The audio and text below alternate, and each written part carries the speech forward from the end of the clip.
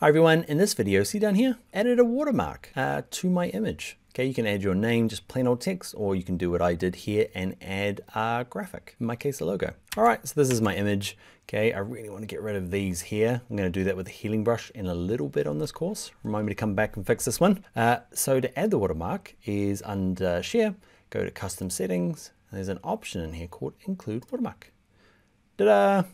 And it appears down the bottom here. If you're like mine and it's doing some weird stuff where it's got that %20 in here, you can get rid of it in two ways. You can do it in here, okay?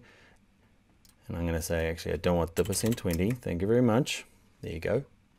You can pick a font. I'm not gonna go through all of this. Okay, it's all pretty normal. Drop shadow, you wanna put it at the top or the bottom left or in the middle.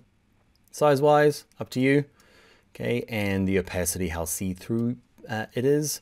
If you've got it on the left, you can have like offsets to push it left and right. So I'll let you mess around with those. Double click them to get them back to normal. Okay, so that's how to add text to it. Add a graphic. Okay, you can click to this tab here, add graphic. Okay, go and find a graphic. I have got something, you wait right there. All right, so here's my business logo. I have got, like, it'll only import, it'll say it there, JPEGs or PNGs. It's up to you. JPEGs don't have any transparency. That's why I'm using a PNG here. Okay, and I'm gonna use this one here. Not even sure. Let's click choose. You can see it down there. I'll remove the opacity. Nope, add the opacity back in. Okay, so PNGs allow for transparency. A JPEG will be a nice cube. It depends on how you're saving your logo, or you might just use text. Okay, you got similar settings here for the image as well. I'm gonna lower the opacity. Okay, I'm gonna hit done. And as long as that is ticked on now, it will include watermarks whenever I'm doing exports, including my little sweet shortcut, Command E or Control E on a PC. Let's do that one. Where's it gonna go? In here, let's have a look. Here it is at the top. There's my little watermark. Oh, fancy.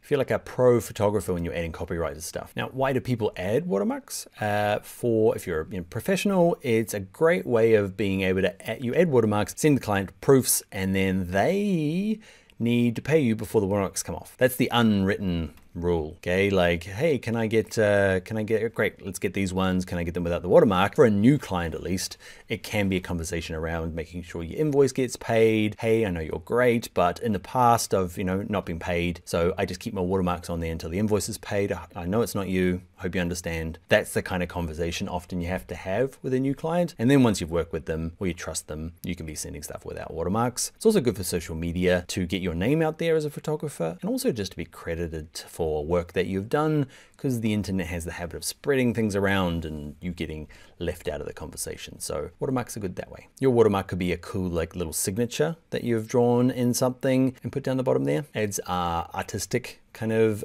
stamp to it. But yeah, you know what a watermark is. Quit talking, Dan. Move on to the next video. Roger, I'll see you in the next video. All right, that is the end of the video. If you enjoyed it, give it a like. It helps me out.